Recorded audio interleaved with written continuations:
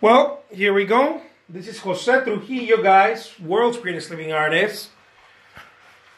I'm ready to get something started here. I hope that you guys are having a great day. Today's my birthday, so I feel pretty cool about that. Working on my birthday. Working on my B-day. And a party like it's my birthday today. With some Starbucks. Bam! Let's do this, guys. Let's get started. So I'm gonna do a happy little bunny. Okay? Those of you who are ready for this, let's do this. Let's see here. I haven't been able to create some work that I've been wanting to work on, some works on paper. I get thrilled with some of the works on paper that I'm about to show the world out there. I'm about to show some awesome works on paper. Look at that. That's why they call me the world's greatest living artist. Whatcha, bam. There we go. Let's do this. So, I know some people out there have been having fun with the YouTube videos, guys. I'll tell you what, guys. I'll tell you what. If you guys haven't seen my YouTube videos, let's say that you're an artist, right? You're trying to do something. You're trying to get your name out there. You're trying to get your art. Maybe not even that. Maybe you're just trying, whatever you're trying to do. You're trying to get your name out. You're trying to get some artwork going. You're trying to, you're working on your art style, right? Whatever you're doing, you would benefit so much from watching my YouTube videos. These videos, of course, as well. But I have over 1,000 videos, YouTube videos, where I talk about just about everything. Everything to do with being an artist. I put it all out there. I don't hold back. I know a lot of people say that they share stuff and they always hold back on the info. I tell you guys everything. You know why? Because there is that need, right, to really talk about everything. A lot of people, they learn stuff and then they never share it, and then they just they benefit from it, but they never share it. And I don't want to be like that anymore, right? There was a lot of talk like that when I started as an artist, where, oh man, you don't share, you keep it to yourself, And I'm like, oh, they're crazy. What are you talking about? You're supposed to share. You're supposed to share the love. Anyways, that's what I think. But you gotta share the love. You gotta share the knowledge. Knowledge is power. So that's what I do, guys. I like to share my the way that I do things.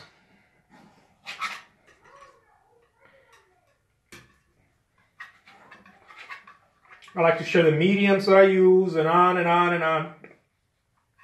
So if you're doing anything, I don't know what your deal is, right? Maybe you're just trying to create artwork and you have no deal yet. You would benefit a lot from watching my videos, my YouTube videos. And I don't say this always because I try to be super humble about it and stuff. But I was looking at some of my videos last night before I went to sleep. I was just checking out the stuff, the content that I create, and I was like, oh man, I got some really cool stuff here. I was like, I got some good ish there.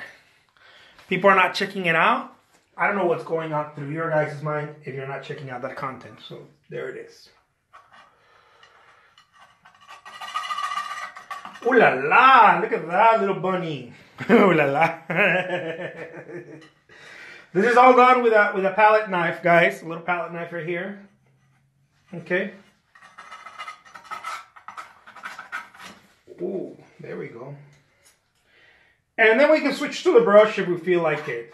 First we get a feel for it, right? But that's the way the cookie crumbles. I've been trying to get back to as many of you as possible with your burning questions.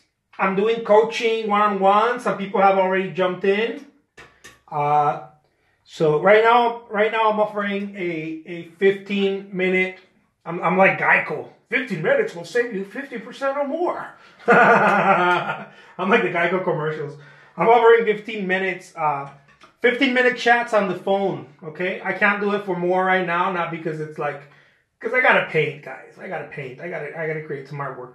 But if you have some questions, a burning question that you know, a set of questions, however many questions you can cram in 15 minutes, I'll do my best to get him, you know, getting those answered. I don't know everything, but what I do know, I will share with you guys. So, yeah.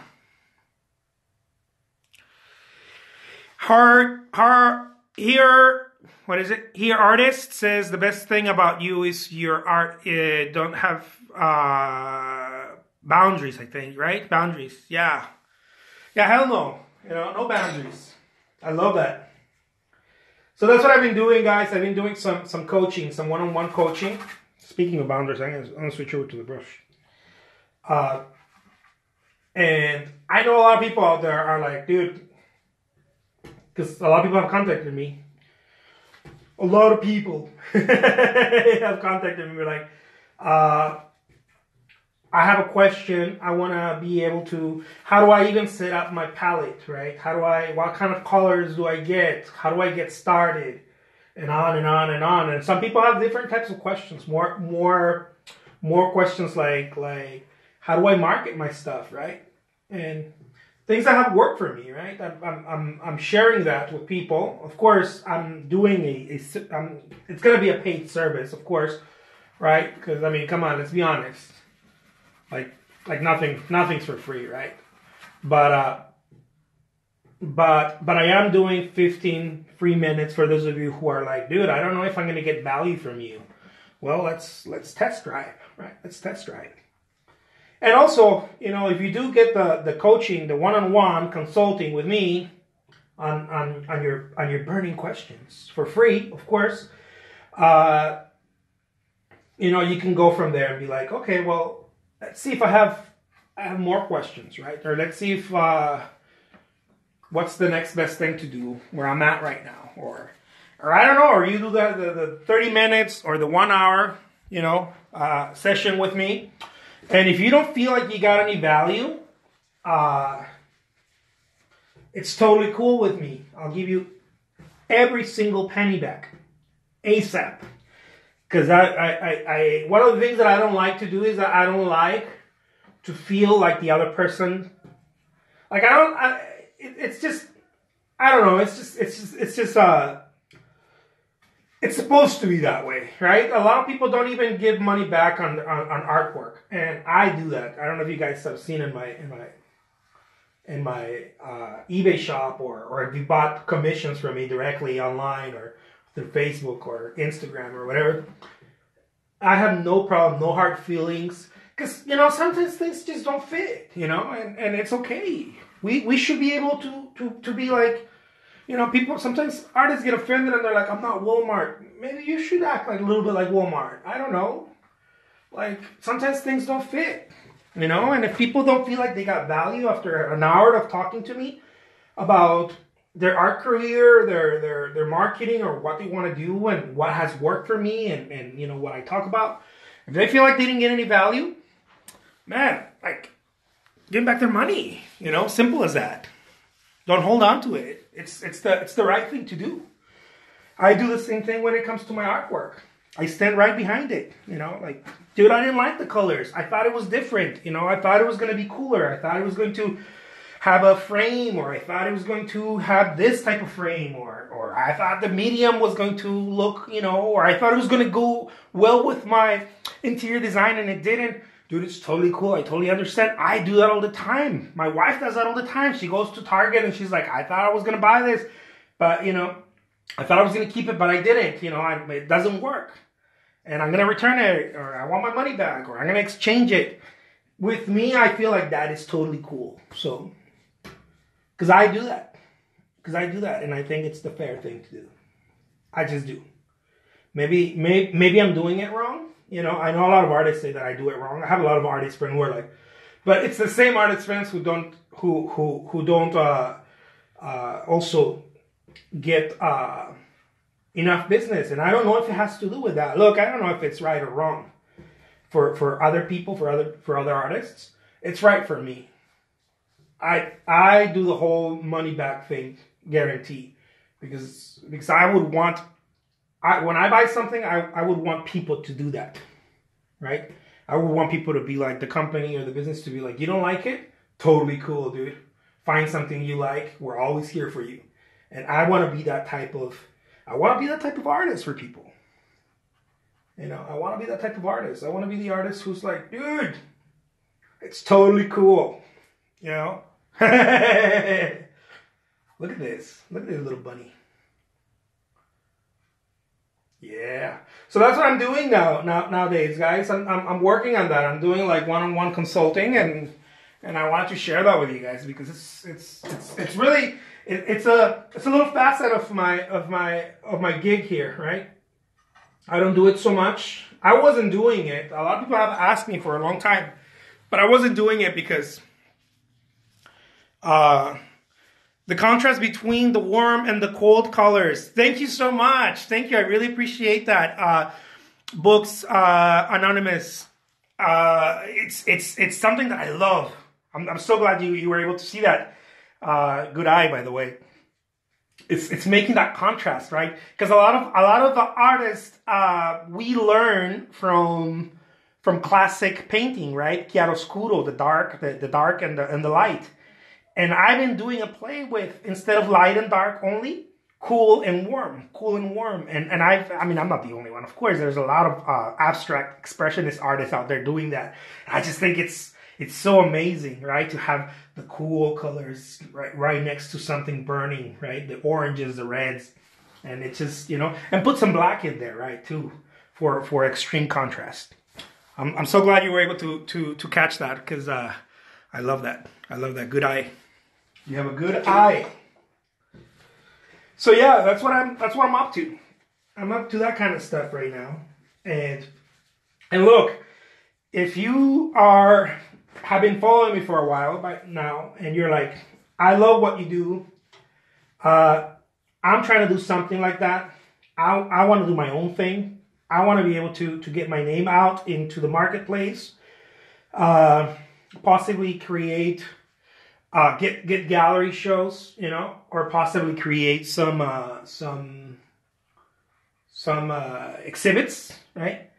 And I would like to know how to get that going, right? Give me a call. DM me. I'll give you my number. Give me a call. And, just a little free one-on-one, 15 minutes. I'm not going to try to sell you on anything. Don't worry. I just might. You might end up with a painting instead of a consult. No, I'm just joking. With a painting. They're like, buy my paintings. Oh, let's do a one-on-one because I really like that. I when I was starting out, I wish someone was doing that. I wish that somebody would have been open to be doing that. Because a lot of us need it. A lot of us need guidance. A lot of us need a little push, right? Some of us need a big push. Some of us need to be babied and taken there. And it's totally cool because I've been in that situation where a mentor of mine is like, dude, it's like this. It's very simple. And I'm like, simple to you, dude. It's not simple to me. I don't get it, I need someone to hold me by the hand, and in this situation and walk me through. And I don't want to have shame about it. I don't want to feel shame about it. I want someone to tell me, dude, this is how you get started. This is how you put colors together. This is how you get a gallery exhibit. This is how you make your first sale, right? This is how you get commissions locally, not just online, right? A lot of people get caught up online and they're missing out the local possibilities, right? There's so many possibilities, and I love that. Thank you so much. I really appreciate that, Books Anonymous. Sizemore says the painting is hopping along with the rabbit. Thank you so much. I appreciate that. So yeah, there. You know, and this is something that I love about this technique also, that there are no boundaries. As our friend right now said, there are no boundaries. It's really staying open, you know, staying open. Just stay open. Don't allow the necessity to comply with your mind. The mind is always trying to make you compliant. So don't allow the necessity. Be open, stay open. Be as the sky, stay open. I know it's easier said than done many times, but stay open, you know. This is one of the things that I've seen about great artists out there, like really great artists out there, is that they are shameless in creating work and they are shameless in their technique. It's almost like, when you see them work, it's almost like, oh, so it's that easy, huh? It almost feels that way. Like, oh, okay, shit, I've been overcomplicating this whole thing. It's really that easy, huh? You know. Brambilla 6789, thank you so much. Very good. I love that. So yeah, guys, that's what I'm doing nowadays. I'm doing the whole well, I'm painting as well, right? Of course. That's not gonna stop. That's never gonna stop. But I'm doing the whole one-on-one consulting. I'm getting started with it. Some people have already jumped in. I'm probably gonna have to do the whole what do they call it? When you see this is how Johnny did it, right? Johnny used my formula, and these are the results. No, there ain't no formula, guys. It's just hard work. And if you don't feel like dude, I don't need to pay you anything. Like if you have that idea, that's totally cool. Look, hey, here's how you can avoid, doing some one-on-one consulting with me. Go check out my YouTube videos. I have over 1,000 videos where I talk about just A through Z about my process, painting. You know, how to get started, how to work with a partner, how do you have every day I do different segments, right? How to keep your mindset correct, because don't kid yourself. It's all about mindset. If your mindset's not right, you're gonna feel like you're on a hamster wheel. Some days you'll show up, and other days you're gonna be like, I don't feel like painting. You know, I don't feel inspired, and on and on and on, and it's gonna feel like a hamster wheel. And you have to get that mindset right. You know, that punch, pop, pop, one after the other one. You have to feel that energy. You know, you have to feel that energy. It doesn't mean that you're obnoxious, because I know some people think I'm obnoxious. Maybe it's the caffeine. It's the, and I don't have any espresso here. It's just coffee. I used to do the whole Americano, you know, and I'm like, no, dude, I gotta stay away from the Americano. I used to do single shot of espresso, and I've always been very high on life, you know, like since I was a little kid, people were like, dude, you gotta put that kid in a sport or something. I tried playing soccer, but I wasn't that good. No, I wasn't that good. Maybe because I didn't do it enough. But I got interested in the arts very early on. So since I was a kid, I've always been working on huge pieces of work, murals, that kind of deal, and just being very involved in keeping my energy level high. I love that. It's not the rush that I love. It's the, not like You know how some people have to, like, I don't know, like skydive to feel a rush or whatever. I don't. I'm pretty chill when I'm by myself. But when I feel like I need to do something, right? I used to be a musician.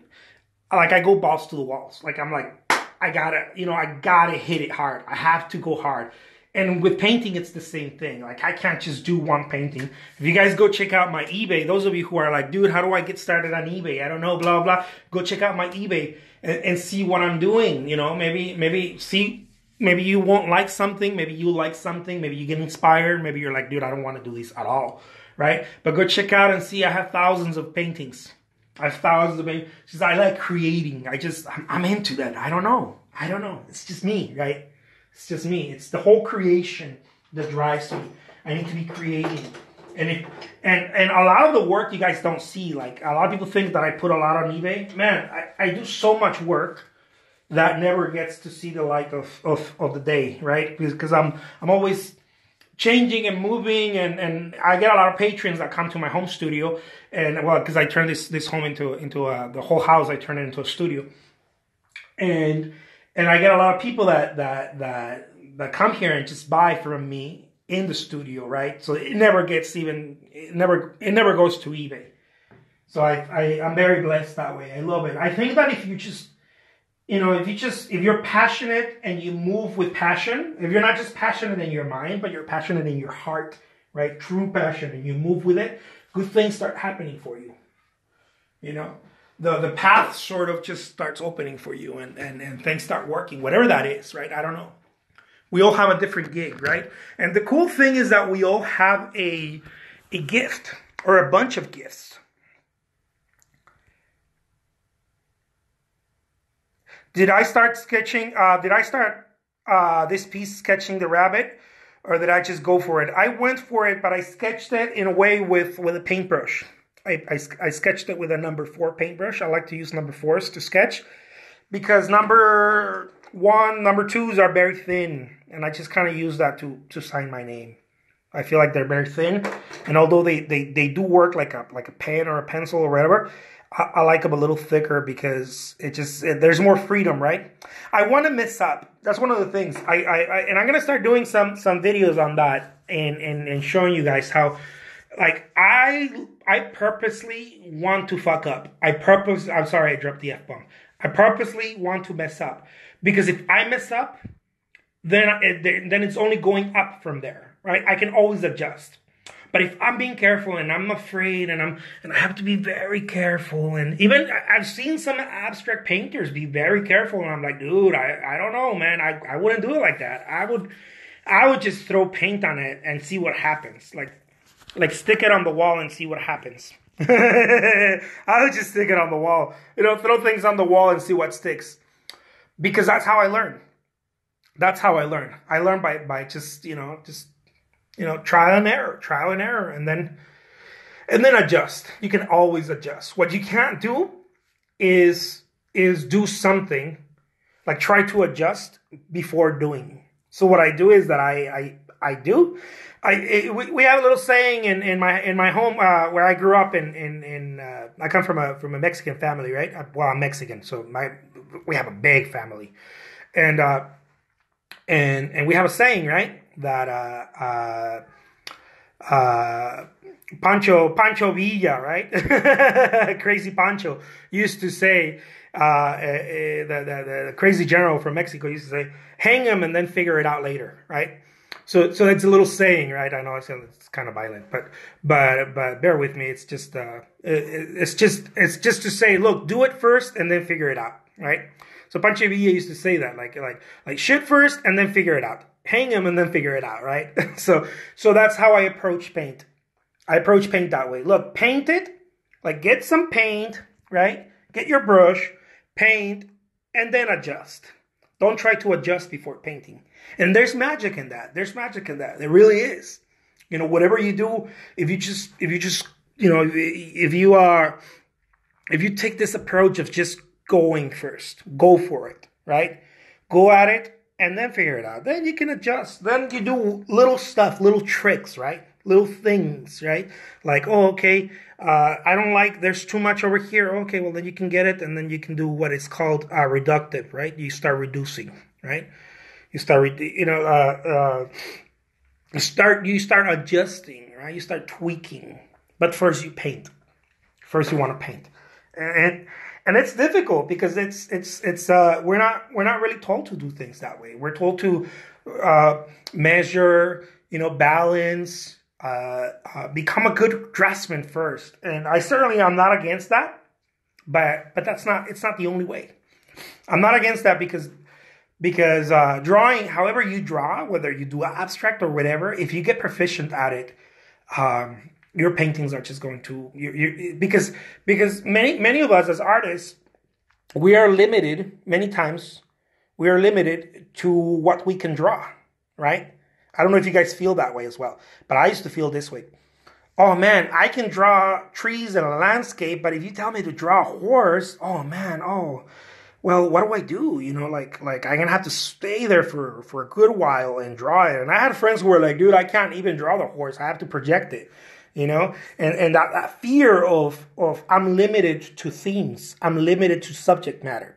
So one of the things that broke me through from that is just sketching every day and sketching different stuff and being forgiving, to myself and being like, you know what? My figurative drawing sucks, but it's cool to me, right? Because people would tell me, "Look, that sucks, man. Like there is no real foundation to that." And I'm like, "But it's cool to me. Like it makes sense to me. It makes sense to my je ne sais quoi." So I gave myself permission to suck at it. And those of you, like, I'm not saying don't care for it. You care more for it when you give yourself permission to be imperfect. One of my favorite books, it's called The Tao Te Ching, or The Way. It's a deeply, deeply spiritual book. It's a very old book, and I love old books that have to do with just being a better person. The Bible and all sorts of spiritual books out there. But I really, really love the Tao Te Ching because I think in Chinese, I'm not sure. I think it means the way or something like that. I'm not sure, but it says in there, right? Like allow yourself, allow things to one of the translations I love is by this gentleman, Mitchell. I forget his first name. What's his first name? Is it Mitchell? I think it's Mitchell. The translation says, allow yourself to be crooked in order to straighten up, right? So this for me was very powerful because it goes back to, dude, just act first. And then, allow yourself to be crooked. Just act first. Just do what you need to do. Be the bull in the china shop, right? Like break a bunch of stuff. When you're painting, break a bunch of... Stephen Mitchell. Thank you so much, Walker. Stephen Mitchell. There you go. That's the guy. And I'm so glad that this person, Stephen Mitchell, was the one who did the translation, because even the reader or the person that writes has to be in that wavelength, and I'm more than sure that Stephen Mitchell is in that wavelength as well. Very openness, having a lot of openness, and when you paint, this is one of the things that I like to do, right?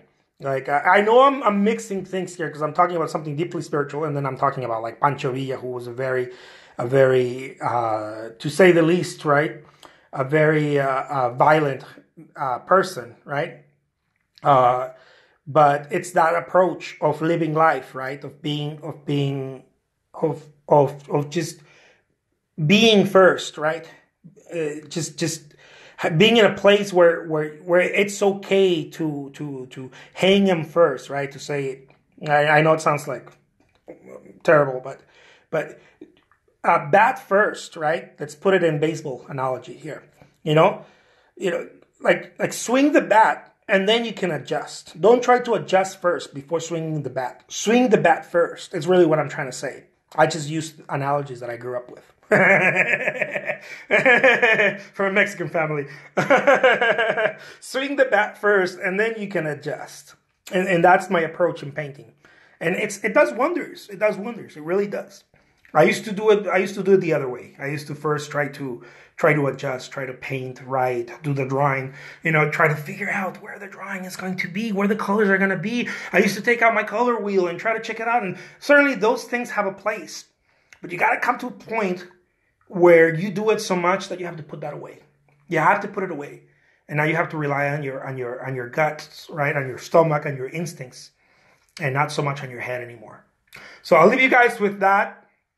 You guys are awesome. Thank you so much for being a part of this. I really enjoy having this commentary, having this conversation with you guys, those of you who write.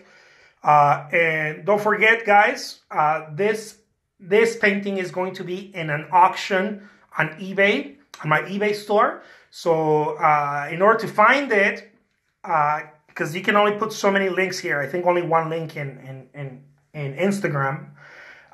Just click on my link on my profile, and when you get to the eBay store, just type in Jose, my name, plus the word rabbit, and this baby will pop out, right? This and a couple of other ones we're probably gonna pop out. I did some ink ones too, some ink on paper that are just really cool, and the same approach, right? Swing first, swing the bat. I'm gonna start saying that. That sounds way less violent. swing, and then adjust. Swing the bat. Always keep swinging. All right, guys. Thank you so much. Take care. Much love. Today's my birthday. This is how I celebrate it. I celebrated my birthday yesterday too. I hung out with my family. We're doing some cool stuff with my family. Walking around. I got an apartment downtown, and because we spend most of our time there. We walk around the galleries and whatnot. So we went to have dinner with my family, and it was a really nice time. I thought it was pretty cool. And now I'm back in my other home studio, and we're gonna do some magic. Working on a Sunday. Love working on a Sunday. Nobody's expecting you. It's like you're like a ninja if you're working on a Sunday. Everybody's like, oh, dude, I gotta take Sunday off. Not this hombre. This hombre is working on a Sunday. All right, guys. Take care. Love you. Adios. And love thyself. You don't love thyself, you can't. Not only know thyself, love thyself. Thank you so much, Glama. I really appreciate all the beautiful messages. Thank you so much. Love thyself, because if you don't love thyself, there is no way in hell you can love someone else. We love ourselves first. Take care, guys. Adios.